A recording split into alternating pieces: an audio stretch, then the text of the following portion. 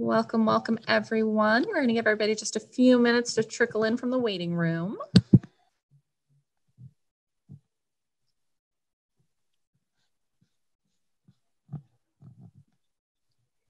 All right, as we get the last few people who are waiting in the waiting room and everyone else who's coming in right at 3 o'clock, I'll start laying out our event today. So welcome everyone to our third virtual author visit with the Lincoln Public Library. For those of you who don't know me, my name is Kathryn Hunt, and I have the great good luck to be the director of the Lincoln Public Library. And today I have the fantastic and amazing Rhys Bowen with me. So thank you so much for joining us. Hi.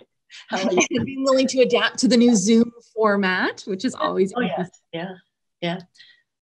Well, the nice thing about the Zoom format is you see my nice blouse, you have no idea what I'm wearing underneath. And on some of these, we have gotten pets to come in and join too. So if you've got any little furry creatures who come in. Wish I had. I only have a furry husband, but he won't come in. You know, if he wanders in, have him wave. It's great. So the general format of what we're going to do today is Rhys and I are going to have a conversation. We have some questions talking about her work and her practice. After that, we'll open it up to questions and answers. Actually, through the entire conversation, you can start dropping your questions into the question and answer box in Zoom. That's toward the bottom of your screen. As those come in, when we get to the question and answer, I will read through them and we'll have a conversation about those. If you're not able to type in, we will have a chance at the end where we can activate your phone or your mic and you can ask verbally, but we do find that we can get through the Q&A a little bit faster and get some more questions. So we prioritize those ones first. And then I don't know if we have any book covers or anything that are jumping in, but if you do see the screen change, that's on purpose. Unless I tell you otherwise, we're going to go with it's all on purpose. The only other thing I have before we really get started is I have a quick poll for everyone. That's just a little bit of housekeeping to find out how you guys heard about the program.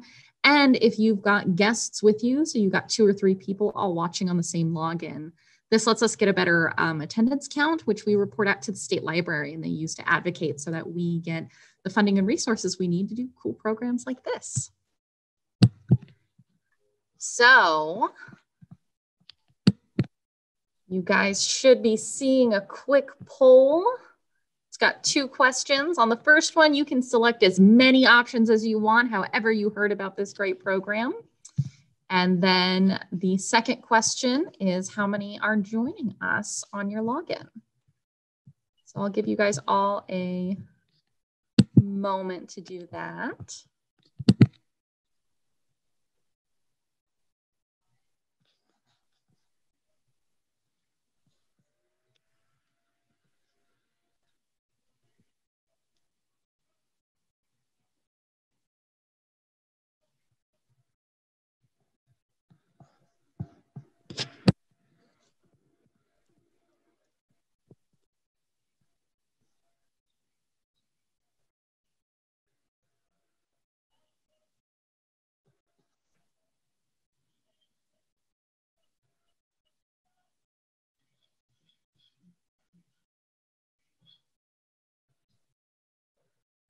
Okay, last couple seconds to get those in. If you're still clicking through, we've got almost everybody participating, which is fantastic. We really appreciate it.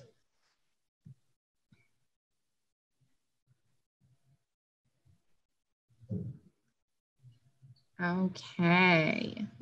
Well, thank you so much, guys, for filling that in. I really appreciate that. And now we'll get started with the fun stuff and why you're here, which is hearing all about your work, Rhys. So thank you again for joining us. Well, it's very nice of you to invite me. The sad thing is that I was supposed to be at your library in person at this moment. And then I was supposed to be at a conference, which got cancelled. So this is the next best thing. At least we get to say hi to each other at distance. Absolutely. Absolutely. It is nice that we're at an age where we have the technology that we can adapt instead of having to just cancel a program. Yeah. So now, how did you get started writing? Did you fall in love with it right away, or is it something that kind of crept up on you? I've been a writer all my life. My mother tells me I wrote my first poem when I was 4, so I have to believe her. I've always lived in the world of pretend and story. You know, most people grow out of this. They run around being princesses and birds and things. I've never grown out of it. That's my problem. I've never grown up. So when I was little, I used to have these wonderful pretending worlds. And then I used to create stories for myself and my brother. And when I was a teenager, I really wanted to be a movie star. So I wrote scripts for myself just in case I became a movie star. So my scripts were all terribly dramatic and terribly sad, always ended up with someone dying and everybody crying at the end. But they were, you know, they were great. I loved them. I was the star, so that's what mattered. And then after college, I went into the BBC in London, and I specialized eventually in the drama department. So I was working on plays, and I'd find myself working on a play thinking, well, if I'd written this, I wouldn't have ended it like that. So I sat down and wrote a play, and with the bravado of a 22-year-old, I walked down the hall to the head of drama and I said, I've written this play. And a few days later, he called me in and he said, we really like this, we're going to do it. And I've been a professional writer ever since, which I think not many people can say. That is fantastic. Sometimes you just have to take that leap and, you know, believe in yourself. That's an amazing story with walking down and just handing it over. When I was young, I did things that I would never dream of doing later because I didn't realize how potentious they were. I sold my first story to Scholastic magazine because I happened to be in New York. And I went in to see Scholastic magazine and saw the editor and said, I've written this story, and she bought it. So, I mean, who would dream of doing that now? You know, it's all these things that you wouldn't do if you're older and wiser, but you do when you're young because you have no fears. So, yeah. Absolutely. Absolutely. It's just what's the worst that can happen? You hear no. Yeah. Oh, that's brilliant. So now you mentioned that you started with writing plays and then Scholastic. So I'm guessing that was for youth, for kids. Yeah. How did you transition from kind of screenwriting and playwriting into novels and kind of longer fiction forms? Well, it was really forced on me. I was doing very well with the BBC. You know, I'd written some other things. I was doing nicely. I got lured down to Australia by Australian television. I went down there, and I hadn't been there long when I met my husband, and he was on his way to California. So we arrived in California, and I realized if I wanted to write for TV, I'd have to live in LA, and I'd have to write things like Dragnet, which were totally not me. You know, the sort of plays that the BBC put on were just so different. They were not always commercial. We had big budget in those days. We'd spend weeks on a rehearsal for something that was really a small sort of character-driven piece, and they didn't exist in America. So I wrote a children's book, and I've had more than my share of luck in my life. It was accepted pretty much instantly. They got a very famous illustrator for it. It came out and it became New York Times one of the best books of the year. So again, because I was so naive and everything, I had no idea. I had a friendly librarian calling me saying, you have a starred review in Kirkus. And I'd say, oh, that's nice. And she said, but you have no idea. So it was a good start. So I found myself writing children's books. I moved on to young adult books, and I was doing those and doing quite well with them. But that's the next stage of the story. If you have a question you wanted to ask me on that. Well, yeah. So you moved into young adult, and then now, though, you're well known for your mystery series that you've written. So what lured you into the beautiful world of murder mysteries? And I've always been a big mystery fan. You know, I grew up with all of those ladies of the golden age: Agatha Christie, Naomi Marsh, Marjorie Allingham, Josephine Tay, and I used to love their books, but they were clever puzzles. You know, they were the sort of books you'd just curl up with and read on a rainy afternoon. They never really touched your heart. I don't think anybody's ever wept for The Body in the Library. So they never really affected me in that way. But it got to a stage when my writing for teens was getting really boring for me. I'd done quite well, and it was a time when the YA books had literally taken off, and as fast as I could write, the publisher would buy another one. And I'd said everything I wanted to say, you know, about going to the prom and not going to the prom and moving away and coming back again. And one day I was at the library. See, these all have something to do with libraries, which is great. I was at the library and I discovered Tony Hillerman. And that was what completely blew me away. Here is someone writing mysteries, and yet what he's doing is taking you to another place. He's showing you an insight to another soul, another mentality. And it was all so vivid that when the first time I went to the Southwest, I was completely the tour guide. I was saying to my husband, you see that over there, that shiprock, and you see that ledge, that's where the body fell down. I knew everything because I'd read Tony Hillerman.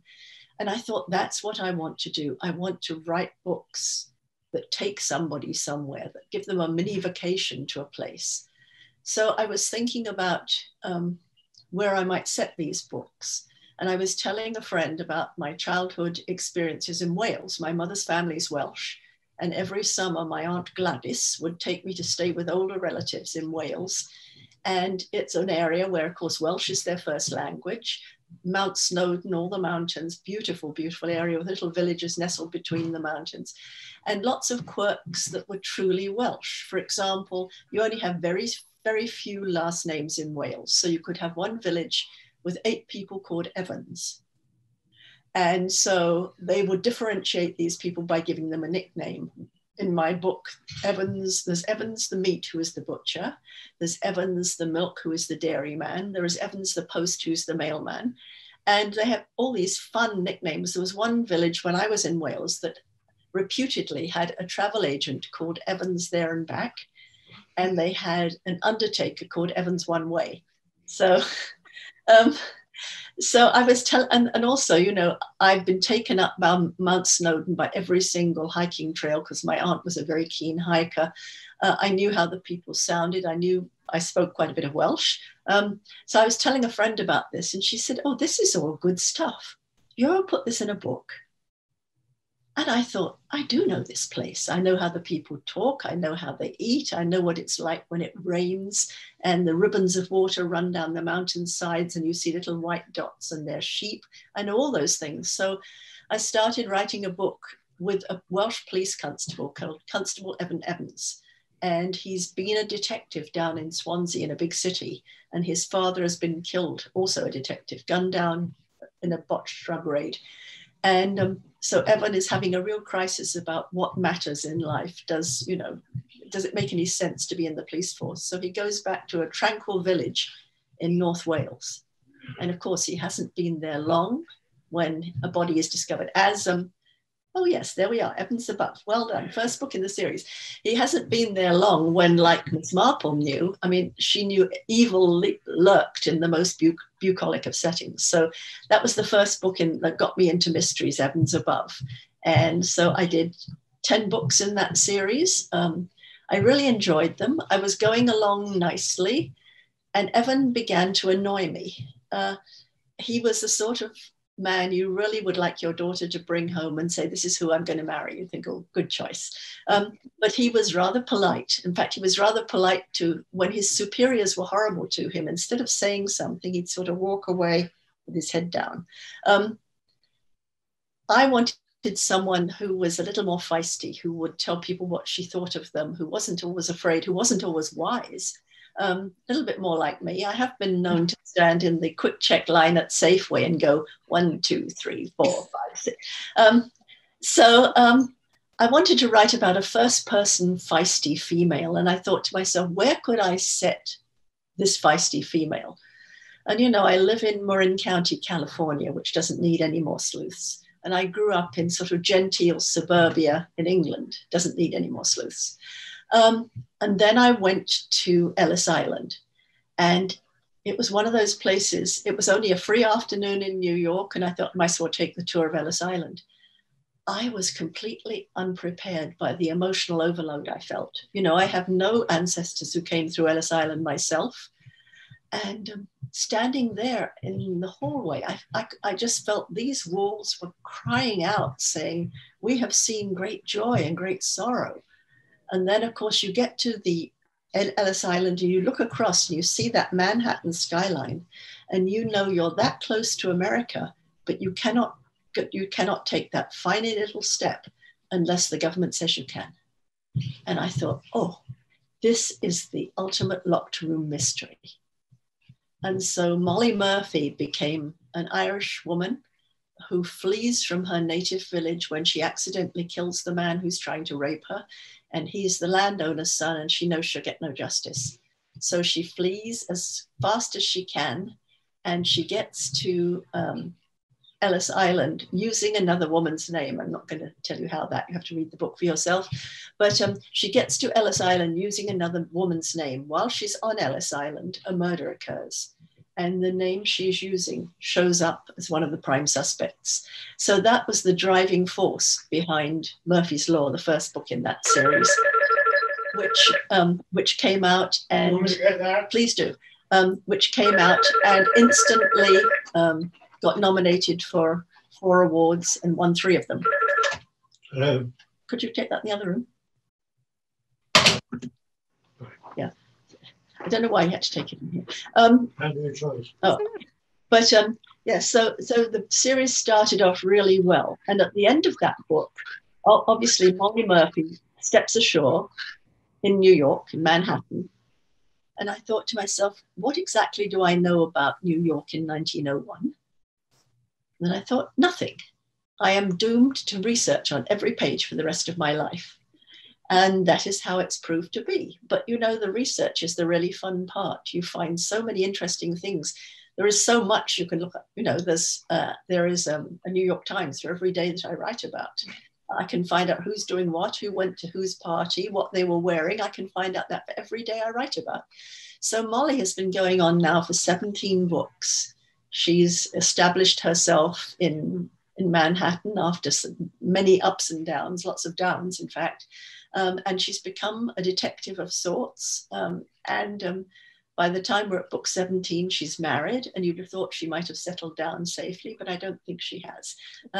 So they are a joy to write about because you do find out so many real things. I think if you're going to write historicals, it's very important that you have real history involved, because if she's living in New York, and for example, there is going to be a mayor's election, she would know about that. Every time she went out, she would see great big posters. She would see people being dragged into voting booths. She'd be very aware.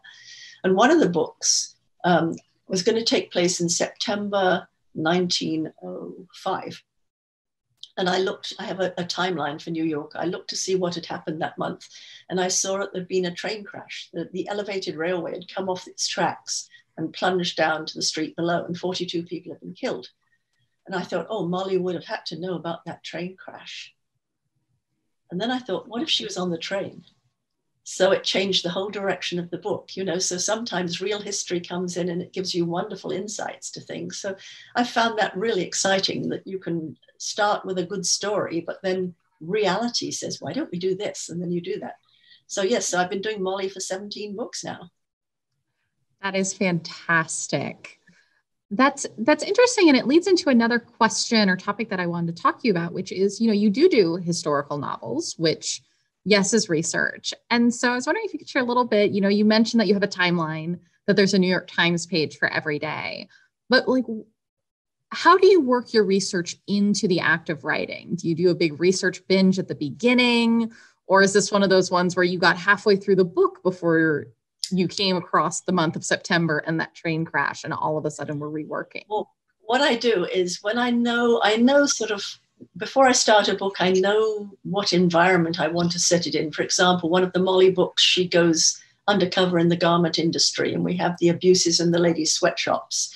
And so what I do is, before the book starts, I read up all my background stuff. For example, the garment industry one, I read the Senate depositions after the Triangle Fire. So I knew what happened to the real girls. So everything that happened in my book had happened to a real girl. So I read that ahead of time. And I read like the formation of the Ladies Garment Workers Union. So I knew how that was formed and about the strikes and how they were beaten down, etc. So I have my good background feeling before I go into it. What I used to do in the beginning, in the earlier books in the Molly series, is I would go to New York and I would walk the streets I knew would come into the book. And I would think, you know, do you get the wind coming straight from the Hudson here? Can you hear the tugs on the East River here? And just all the things that Molly might see and hear, because the lucky thing is in Greenwich Village or the Lower East Side, there's a whole area that hasn't changed since 1900. You can walk up Mulberry Street and you still have the same tenements. You can be in Greenwich Village and I can show you Molly's house. So there's a lot that really hasn't changed. So I used to, at the very beginning, go up and literally walk around. Anywhere Molly walked, I would walk. And I once had a snippy person saying, you had Molly walk from X to Y. She couldn't possibly have done that. It's too long. Wrote back, I did it. Yeah. So, you know, I played being Molly in those days, and that was very useful. I know it so well now. I don't have to do it as much unless I were doing some sort of aspect of New York that I'd never done before.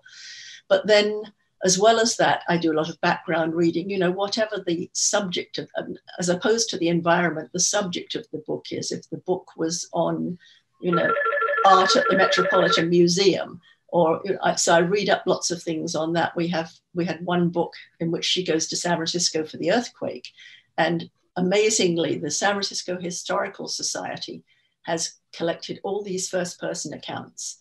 So I read all those. So you had people who had been in the earthquake, who had had amazing things happen to them. You had people whose houses had shaken and all of the china was sitting on the shelf completely untouched. Or else you had houses shaken where everything had come down into pieces. So I knew what had happened to real people and when you bring in some real person's experience, you validate it so that somebody reading that book will say, oh, that's how it was. Not, oh, she's making up a good story about the earthquake, but yeah, that's how it was. So I love to do that. I love to validate with what real people have said about something.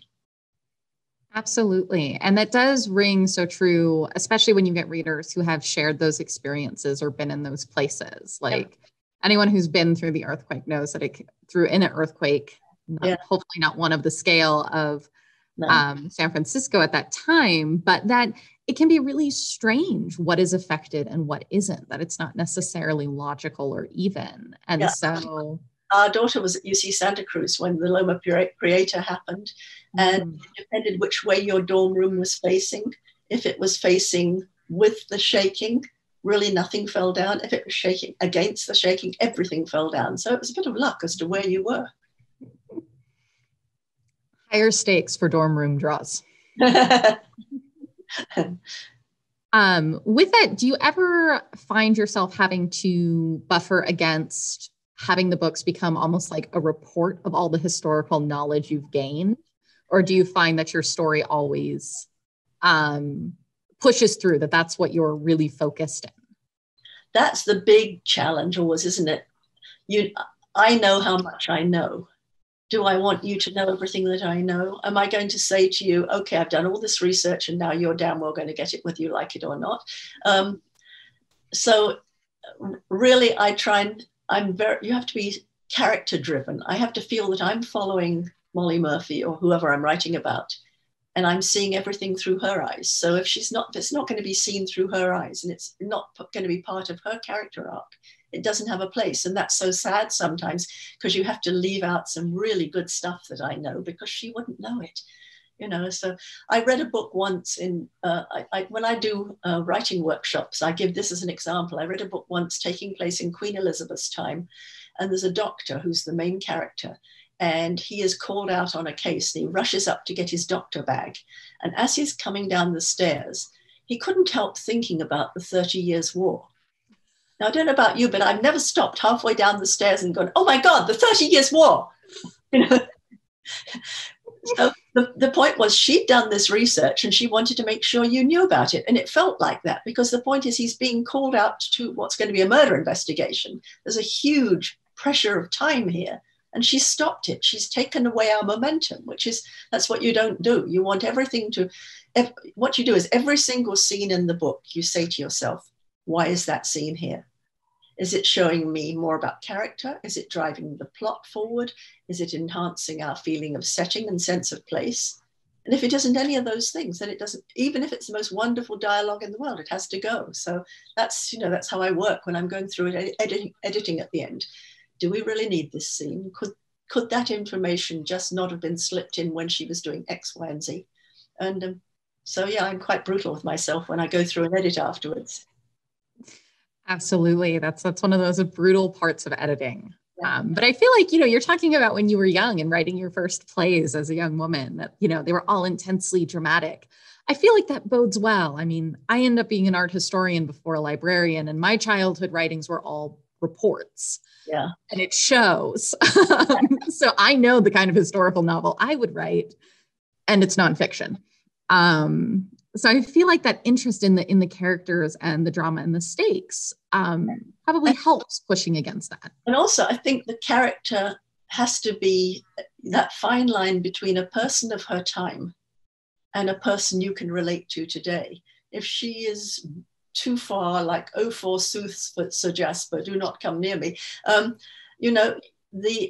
people are going to feel they're reading some sort of historical treatise, as opposed to sort of saying, oh, Molly, don't go in that room. That's what you want them to do. You want everybody to feel that they're there with Molly. And if she makes a bad decision, you think, oh, don't do that.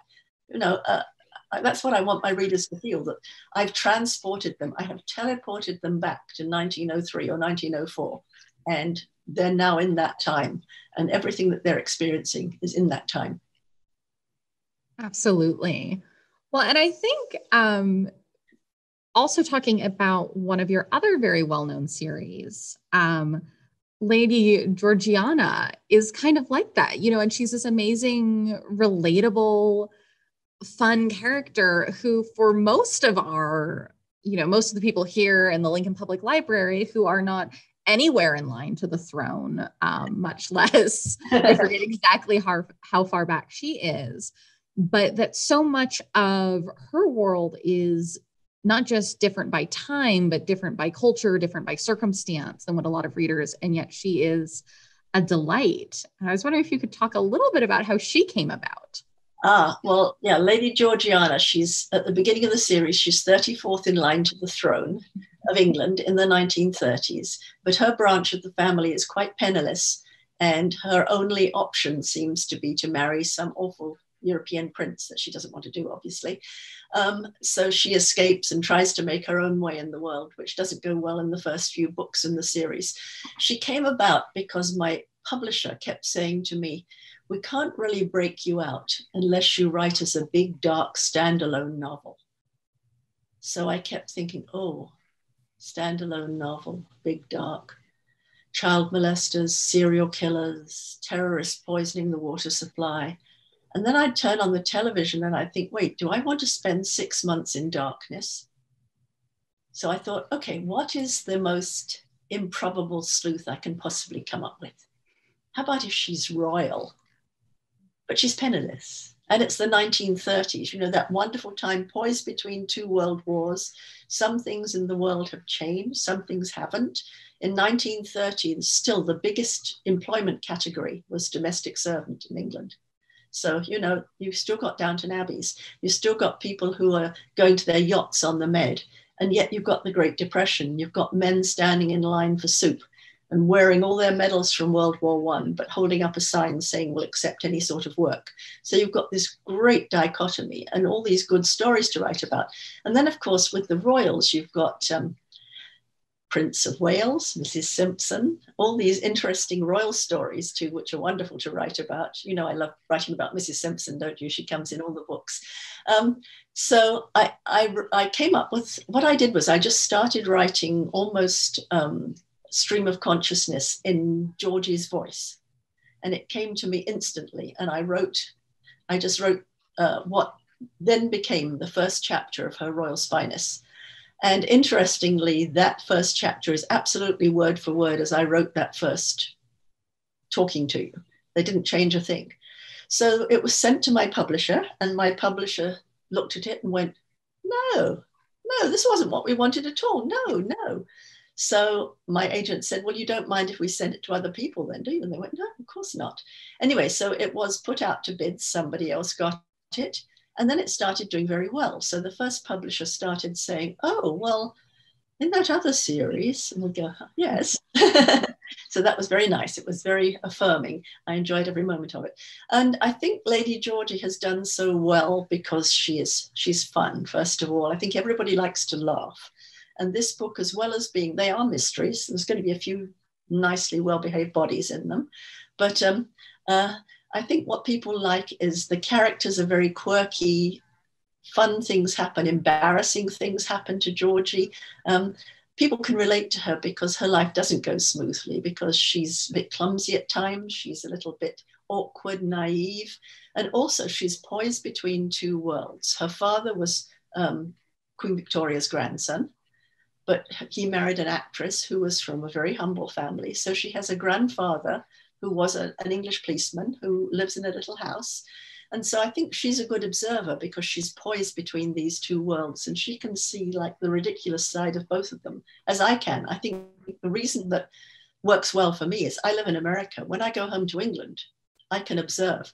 You know, I married a man who whose family had this sort of lifestyle, who, you know, very upper class, big stately homes, lots of butlers and things. And they say silly things, and I love it. They really do have cousins with, we have a cousin called Fig. We have a cousin called Dude. We have a cousin called Puff. So, you know, I can put all these in my books and I love it. And I go over there and they say, oh, do you remember that joke we played on the butler? And I sort of scribble it down quickly. So I've got lots of information, lots of good stuff for my books just come from being among family members. So I think that's one of the things that works well with this series is it's real. Absolutely. And that seems to be a running theme with your work. You know, you talked about with the Evans series, being born so much about of your experience and your knowledge of the Welsh countryside, Welsh community, Welsh culture, doing all the historical research for Molly and really knowing what's going through there. And then here with this, again, having these kind of really strong factual backbones that you can drop in and work through with the story. Yeah, I don't think you can write about something well unless you really, you've got it in here. You know, my friend Cara Black, who writes those wonderful books about Paris, she goes to Paris every year and she sleeps on someone's couch and she wanders around back alleys and she just sees fun things happening. And there are things in her books which you would never be able to invent if you hadn't seen them. There's one of the books where she's going through the garment district and it's raining, so she comes under an awning and they're loading bales of cloth down this chute into a basement. And she thinks, Amy could get away that way. So she goes to stand there to see, and they go, no, madame, go away from here. Well, you'd never find that out unless you were down a back alley on a rainy day in Paris. And I think the same for me, the fact that someone in my family will say something silly, or I will see something in a British newspaper, or I'm in London and something happens. They're just little things that trigger for you, oh, that would make a good scene in a book. And of course, with Georgie, I think one of the fun things with Georgie is a lot of the most embarrassing things that have happened to her have happened to me. In the first book, Her Royal Spyness, Georgie helps out her friend Belinda, who has become a clothing designer, and she puts on an outfit to model for a very exclusive guest, who happens to be Mrs. Simpson, as we later find out. But it's a very strange outfit, and it's sort of a one piece, and it had very tight trousers that come over her hips, and it buttons up at the back. And she can hardly walk when she comes out. And then she started to walk and she looks down and something's flapping beside her. And she thinks, this is really a very strange outfit. And then she realizes it is culottes and I'm in half of it. And my editor said, this scene is too silly. We need to take this out. And I said, it happened to me. In my modeling career, that happened to me. I put on an outfit, it turned out to be culottes and I was in half of it. And I had to walk up and down a little walk with everybody looking at me before I could escape. So if something terrible has happened to me, poor Georgie has to suffer with it too. Well, and I think though that's one, I mean, I think with Georgie too, kind of how you were talking about modeling, that you had to walk all the way up and down before you could escape. She has all of these etiquette rules that she has to follow as well that kind of constrict her escape routes in different situations. She does, yeah. I mean, she's had lots of she gets called by the Queen to do things. This is Queen Mary, of course, in 1930. She gets called by the Queen to do things sometimes. And sometimes they're embarrassing things and sometimes they don't go well, you know. So poor Georgie, just when she thinks life is going smoothly, something terrible happens again. Well, obviously that's what makes a good mystery, is that, you know, you make your sleuth suffer as well as solve crimes. Absolutely. So now you mentioned that, you know, this was the Georgie series started as what was intended to be a standalone book. Mm-hmm. A lot of what you work in are series, and really extensive series. Can you talk a little bit about what is so magical to you about working in series and how you move between these different voices? Well, the nice thing about series is every time you go back, it's like going to a high school reunion. You know where you are, you know the rules of that place, you know who your friends are there, you know who your enemies are there. And so it's stepping back into an environment you feel very comfortable. You know, here I am, I'm back with Georgie, and here's her maid Queenie, and her mother's come in, and we meet everybody again who's an old favorite, and I love that. The thing that's a negative with series is you are in that environment. You can't suddenly escape, say, oh, let's go to the South Seas for the next one. You know, your characters are bound by their time and their place and their social status and what they do. So there are some things you could never do with that series.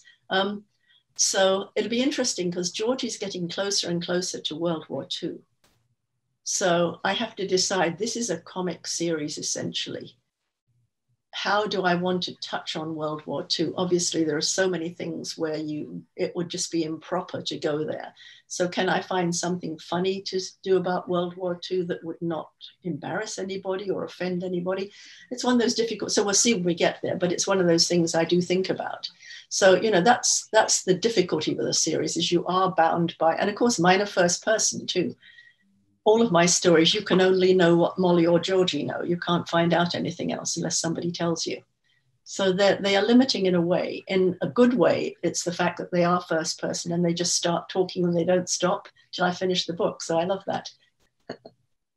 Oh yes, this is the latest one. The Last Mrs. Summers came out in August. And if anybody has read Rebecca, you will notice the similarities, because I wrote this book to be a complete homage to Rebecca. It's got Georgie finds herself in this big, creepy house. There's a very alarming housekeeper. There's a first wife who may have come to a bad end that we don't quite know about. There's an element of danger going through the whole thing. So it was such fun to write, because there's so many little details that are just like Rebecca. And I just thought it would be fun to have Georgie be away from her normal situation, but be in a place like this. So now, what made you want to do an homage to Rebecca? I am assuming that that's a novel that means a lot to you. Well, I think I discovered Rebecca in my teens, and it was the first book where I realized that a writer can play with a reader's emotions. You know, most books, well, I'd read all the Agatha Christie and you read it, and then Hercule Poirot says, I'm going to reveal to you who the murderer is, and then it's over. In Rebecca, the writer very cleverly makes you believe this one thing, which is all about Rebecca, the first wife. You come to believe how wonderful this person was. And in the middle of the book, she stabs you in the back and you go, oh, so I got it all wrong. And I thought, this is so clever. I read it again before I wrote the book, The Last Mrs. Summers. And I have to say that I now was really annoyed with the main character, because she doesn't stick up for herself. You know, she's known throughout the book as the second Mrs. De Winter. That's all she's known as. We don't ever know her first name, as if she doesn't matter. And I thought, if that were me, and someone said, oh, the vase has always been there because Rebecca liked it there, I would say, well, I want it over here now, move it. But then it wouldn't have been such a good book. So, she does manage to create this incredible atmosphere, this atmosphere of danger and distrust, and who do you trust throughout the whole book. So, and also, I spend my summers usually in Cornwall, which is, you know, this sort of windswept coastlines and sort of big houses and everything. And so I have a good feel for this, and it's just the sort of place you can create atmosphere in. So I enjoy being there. That's fantastic. So obviously that's a book that's important to you. Do you have any other recommendations you want to share with our readers? What are some books that you've loved or that are important to you or that you've just enjoyed recently? Well, my go-to at the beginning of this pandemic, when everything was so alarming, I went back to old favorites. So I read The Lord of the Rings, I read all the Chronicles of Narnia, I read Harry Potter. So, they're books where I like to read books where the ending is going to be okay. But what I read this summer, I read one book that I really liked called The Lost Girls of Devon by Barbara O'Neill. That was, again, one of these ones. I love books where you're in several different time periods. I love Kate Morton, The Forgotten Garden and The Secret Keeper. I think they're terrific. I've tried to write a couple of those, of course. And I really enjoyed, Jen McKinley has written a book called Paris is Always a Good Idea. And that's a perfect escape novel for right now. It's about a career woman who realizes that her life has just slipped away, and she goes to relive romances she had during her gap year in Ireland and in Paris. And, and they're silly and embarrassing things happen to her, very like the sort of things I write, but I loved it because it was just total and utter escape. Oh, that's fantastic, which we can all use a little bit of right now. Oh, absolutely. Especially right as we're home. Well, I've had so many letters about people saying, thank you for Lady Georgie. She has helped me get through this pandemic. I'm stuck in the house by myself, or I've had a relative who's had the virus, or I've been really stressed, and these books just help me get through it. And it makes you feel really good that you've done a little thing that was good for other people's lives. That's fantastic. Absolutely, especially because, you send these novels off into the world and you hope that they mean things to people, that they bring joy to people, but you don't always hear that back. I know it can be lonely. When I'm writing them, if they'd say, why do you write your book? Are you writing the great American novel? I'd say, no, I'm writing to provide entertainment, to give people a rattling good read, I think I would say. But to find that they've meant something. I've had letters over the years that said, you helped me get through chemotherapy, or you've helped me when my mum died. And you suddenly realize these books have more power than I realized. And that's a sobering thought, really. Mm-hmm. Absolutely. Absolutely. Well, okay. Well, we've got a few questions from our listeners, but before that, I have one last, perhaps controversial question. Oh. Yes, as a native of England and familiar with Wales, I do have to ask, in the perfect cup of tea, are you tea first or milk first? I personally am tea first, although a lot of people are milk first. Because I tell you why, because if you put the tea in first, you know how much milk to pour in till you get exactly the color that's right. Absolutely. I do not, I am milk first personally, but I do know that this can be deeply contentious in certain circles. And I have to tell you too, that's we've lived in this country for many, many years. It's one of the few things we still buy good tea, loose tea, and my husband blends our blend. So there's little Darjeeling, a little Chinese Qimum, and then some loose leaf tea to give it the oomph. And it's very nice. And that's the one thing we do, is we make real tea. That's fantastic. It's fantastic. All right. Okay. So our first question is, of your series, do you have a favorite? That's like saying, which of your children is your favorite? I have to be quite honest on this. I always favor the one I'm not writing right now. I always find I'm sitting down at the computer and I go, oh, 4 more chapters of Molly to go. Then I can go back to look Lady Georgie, and then I'm really excited. And then, oh, I've got 5 more chapters of Lady Georgie to go, and I can't wait to get back to Molly. So it's always what you don't have like now seems very appealing. Absolutely. I love all my heroines. I think, having done all these books, if I didn't really love my heroine, I would have stopped by now, because I have to be rooting for her all the time. I have to be in her shoes. And I find when I'm writing a book, I'm so involved with it that sometimes I'm not sure which is reality and which isn't. I've been writing a book in which someone's stuck in the snow, and I go and get a sweater, and I suddenly think, wait, it's 93 out there. But you know, that's how I am. I'm involved like that. So you know, I have to love my heroines. Well, and you mentioned with the Evan Evans series that was one of the things that struck you to go out and start writing other series, was you weren't rooting for him as much. That may be, yeah. I mean, I think I wanted to give him a little prod and say, you know, go and tell that sergeant that was very rude what he said to you right now. But no, he was nice, but a little lacking in spine too. You know, he stayed a constable for about 8 or 9 books. Well, he should have sort of gone and said, it's about time you promoted me. Look at all these cases I'm solving. Yeah, right. Yeah.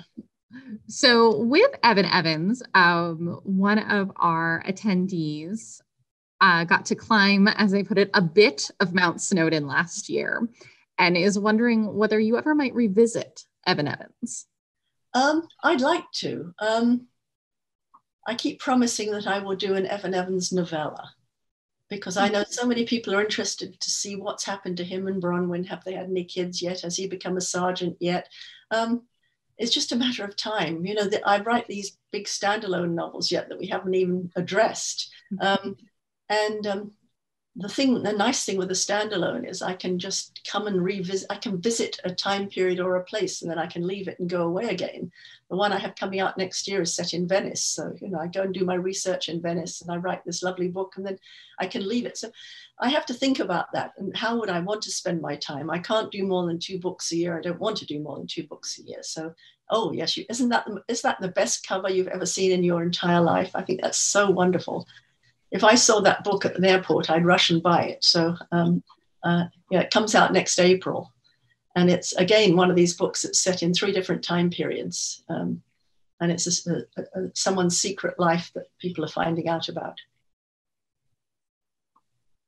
So speaking of kind of your standalones, we did have one of our attendees mention that they really enjoy your no series books, and particularly the ones set in World War II.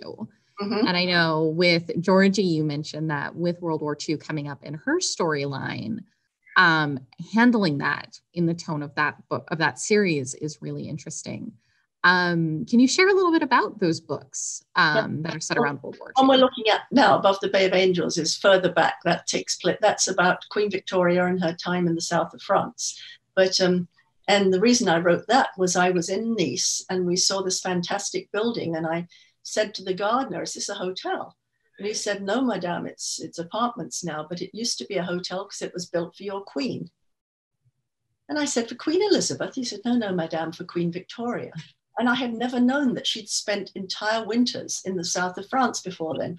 And then I did some research, and I found out she'd come on a private train and brought her whole court with her. She brought her bedroom furniture with her, all of her maids, all of her footmen, and all of her cooks. And I thought, you're coming to France. You're coming to a tip-top hotel in France, and you're bringing your own cooks. What are you thinking of?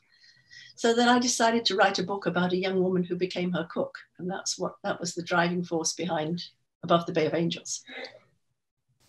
But the two I've done about World War II, I've done In Farleigh Field and The Tuscan Child, both take place in World War II.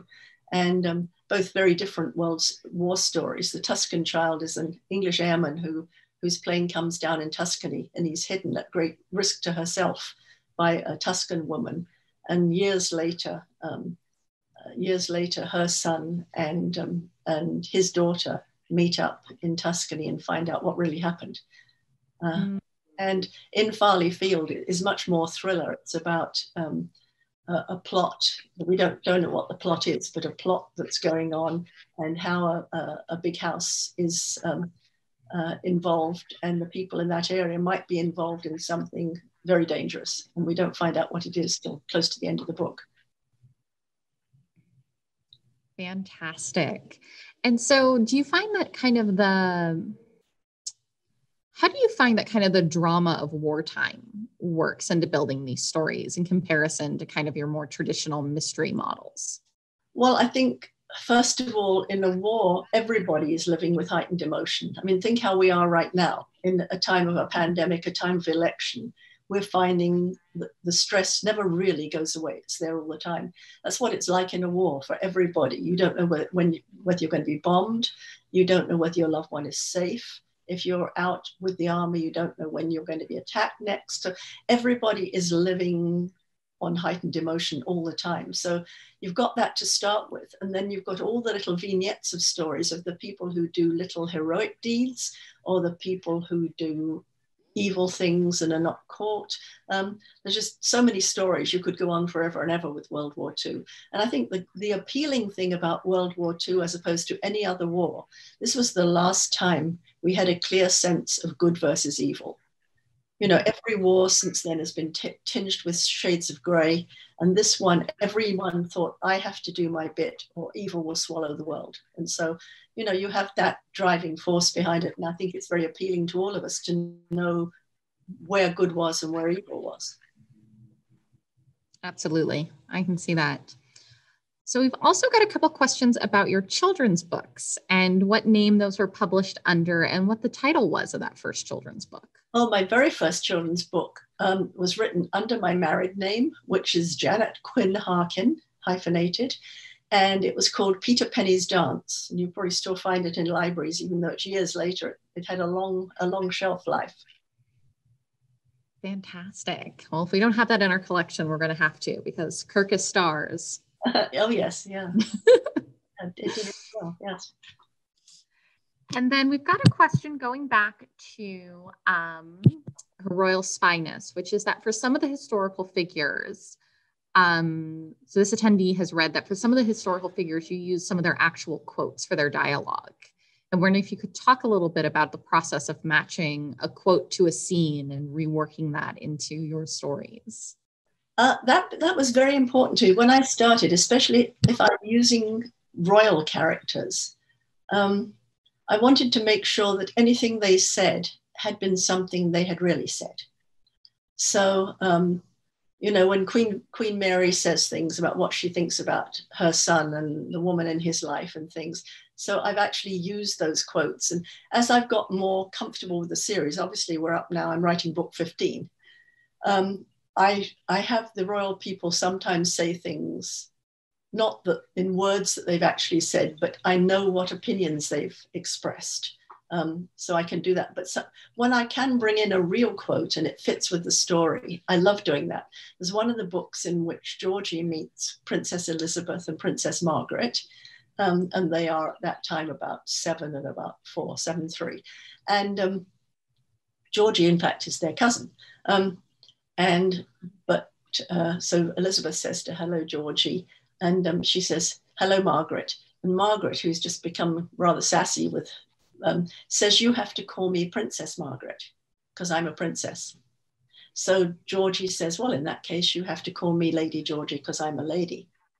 So Margaret looks up at her and says, is a lady better than a princess? And their governess says, we hope a princess will grow up to be a lady. And those were all real quotes, but I had to put in. I thought it was just so fantastic. Oh, that's wonderful. And that rings so true with that age. Yeah. You know, and Margaret always was the sassy. I mean, Margaret was the one who told her sister that if she didn't want to be queen, she would take it over for her. Seriously, she did that. She said, well, if you don't want to be queen, I will. Gotta love siblings. Gotta love siblings. Yeah. And so we've got I think this is a recommendation. One of our attendees is wondering whether you've read Jodi Taylor's The Chronicles of St. Mary's. No, I haven't. And I thank you very much. I will write that down. I always look for good books to read, you know? Absolutely. And then we also have a question of whether there's any chance that Lady Georgie will end up on TV, whether as a BBC series or Amazon or something we can all binge watch. I would love that. We've had various nibbles. We, at one stage, at the very beginning, when Her Royal Spyness came out, it was bought, that one book was bought to make, in quotes, a major motion picture. And it never came out. They went through 3 or 4 screenwriters, someone from the company moved on, and then it just all fell apart. They did pay me for it, so that was quite nice. But I would love it to be a TV series. I think it just has a lot of visual aspect to it, and I think it could be a lot of fun. So I'm hoping the BBC will finally pick it up. You know, who knows? I'm always quite bemused as to the ones that they decide to make and the ones they don't decide to make, because, you know, I can see so many fabulous books that don't get made, and then sort of mediocre books, and you think, oh, why did they make that into anyway? It does seem to be a strange and complicated process, having adaptations made and actually making it through production to release. Yeah, and at this moment, my Constable Evans series is optioned by CBS and has been optioned by them for at least 4 years. They keep renewing the option, but nothing's happened to it yet. But then I worry, you know, CBS, if they ever make it, will they make it sort of in Malibu with sort of cardboard houses and pretend it's Wales? You never know. So, I mean, that's the thing, is a TV series can be wonderful. It can really enhance something, or it can come out just slightly wrong and completely ruin something. So, you know, there's good news, bad news about it. Absolutely. You know, it is putting something that you've put so much of your heart and time into someone else's hands. And sometimes that can just be amazing to see another creative mind engage and play in the world you've built. And sometimes it can be terrifying. Yeah, I mean, if they just get the main character wrong for one reason or another, you know, and people go, oh, I don't like this person, you've ruined your series, which is really sad. Mm-hmm. So who would you want to see play Lady Georgie? Well, when I was asked this a few years ago, I said I thought Emma Watson could do a good job. I also think Lily James would be rather nice. She'd get it right, I think. Yeah. It just depends how long it goes on, because then they'll all be too old for Georgie. You know, she is 21 when it starts, so we need someone who's younger. Absolutely. But then I'd have to audition the person for Darcy. I'd have to audition them personally, you know. And, well, of course, like, you know, you're the creator. You need to make sure. Yes. Fantastic. Well, if we've got anyone who is on the phone looking to ask a question, if you want to raise your hand, I believe it's *9 allows you to do that if you're on an actual cell phone or something like that. Otherwise, we are coming to the top of the hour. We do have one chat. Have we looked at that one? Yes, and that is the one that was talking about matching quotes for the historical figures. Okay, good.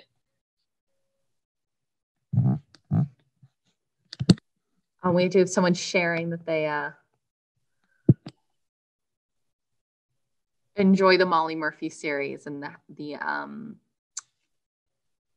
let's see, I've read Irish history. I understood why Molly could not find justice against her landlord's son.